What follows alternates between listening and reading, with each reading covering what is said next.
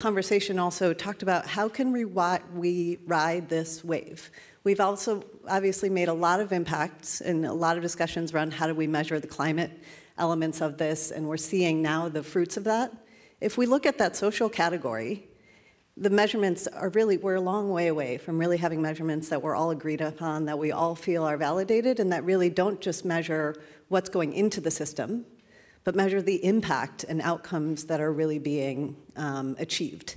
And so we took a look at some of the cases from industry, what Roche is doing, what Takeda is doing, what Merck has done in the past, what Organon is doing. And I think there are some companies that have started to lead the way, that have started to say there are measurable things that we can do. Fundamentally, what we're all doing, it may touch on governance, it may touch on environmental, but it has a huge social implication. And I think we don't talk about that enough or find, let's say, the right venues, the right messages, the right channels to be able to communicate that.